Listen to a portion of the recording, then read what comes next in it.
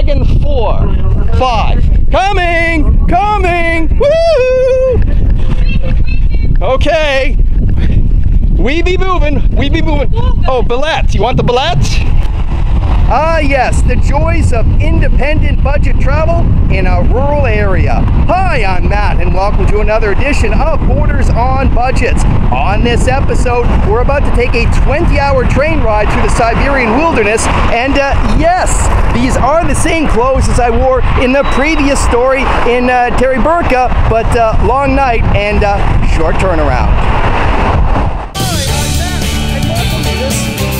Matches, and thank you very much for tuning in. Seems like this should be on the Blair Witch.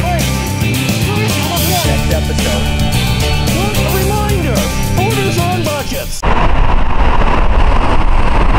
Petrozavodsk? Yes.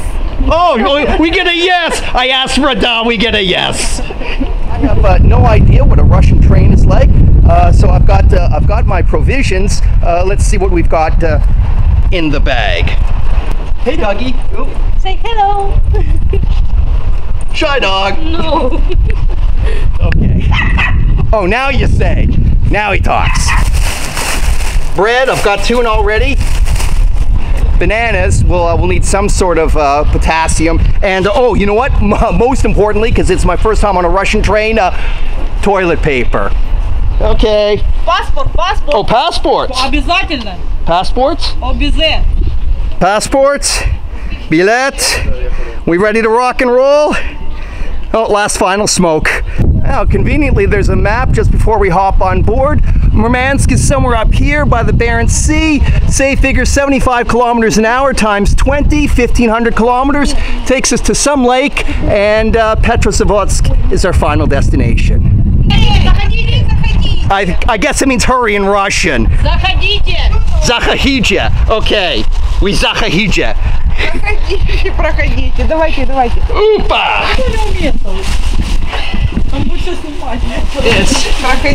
This is home. Second class was not made for large backpacks. Okay. Oh, I'm getting a first class service. Упадете, смотрите, пойдемте. I'm getting first class service on a second class train. I'm the only one on this wagon. Okay. Ваш билет мне. Okay. Давайте. Right now? Да. Billet. I know what billet means. Hold on. Sure, I put my billet away. Билет я беру. И еще раз паспорт. Проверим еще раз. Passport again? I just gave passport. Again. I just did it to get on the train. Открывай. Thorough check. Вот поезд, число, купе, Мурманск, Петрозаводск, место 20. Вот номер. Murmansk to Petrozavodsk. I could translate that. Okay, so my passport was checked out for a second time. That was returned to me, but the conductor, she keeps the ticket. I guess that's some sort of way of identification in case I cause any trouble. Now that I've had a chance to breathe, this becomes the departure from Murmansk in Russia's Arctic.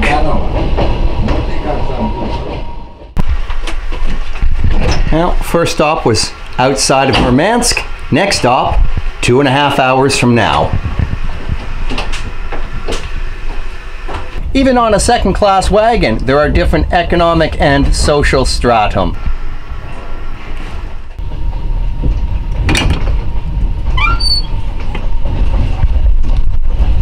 Just climbing those 3 steps has saved me about 2,000 rubles or 30 euro. So yes, definitely well worth sleeping in the upper bunk of a second-class wagon. As I mentioned in the intro, it was a long night and a short turnaround from Terryburka, and so there's no hurry on this ride. I'm going to catch up with you in a while after I get some shut-eye. Russian дорогам. Fresh air. Oh. It could be anywhere.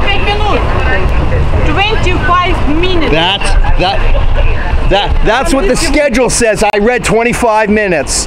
Oh boy.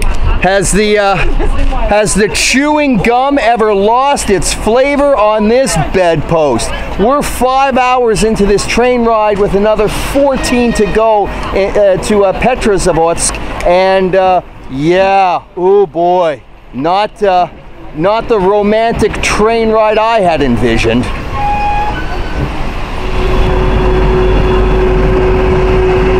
To the train's credit, this ride has been very smooth.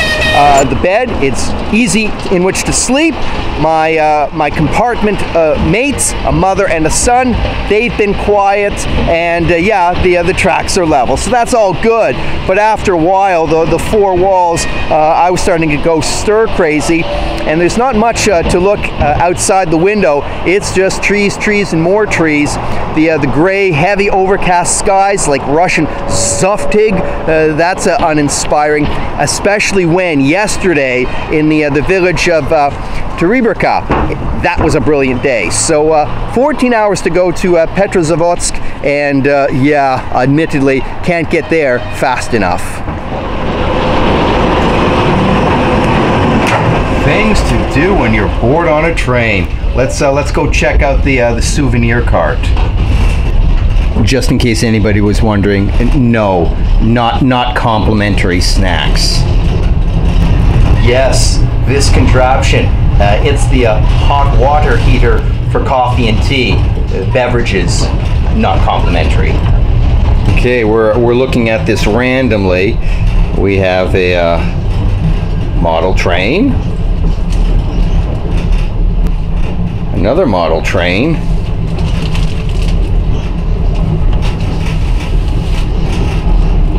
coloring book with planes. That actually seems appealing right about now. And for when I really get bored, I can look at this schematic plan in Russian of something.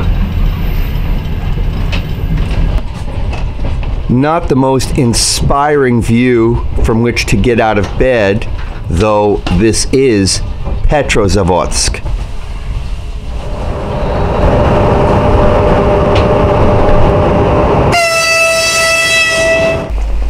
Petrozavodsk in all of its train station glory. Once I put my head down last night, that was it. And somehow I think I didn't miss much of a view for the remaining 12 hours to get to this spot. I think if this story had painted this ride as anything more than what it was, though it lacked action, it lacked excitement, it lacked drama, would have been disingenuous because, well, this is a functioning train ride, and that's not much more than it had to be. If there is something that I learned, and that is, if this journey was 20 hours and 1,500 kilometers, I think the concept of taking the Trans-Siberian Railroad from Vladivostok to Moscow, and it's 10 days, well, I think I may have to put that on the not-to-do bucket list. Thank you very much for tuning into this edition of Borders on Budgets. A reminder, Borders on Budgets, long distance hikes, slices of life, not a lot of money. From Petrozavodsk, somewhere in central Russia, thank you for tuning in, and I look forward to seeing you on the next episode. Ooh, tunnel!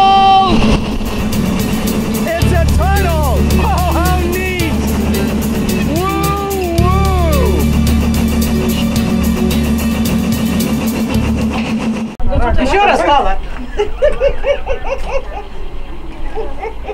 Good luck, Matthew. Did you like this episode? Good. Help Borders on Budgets. Hit the subscribe button below, and don't forget to share this story with your friends who are contemplating long-distance train rides.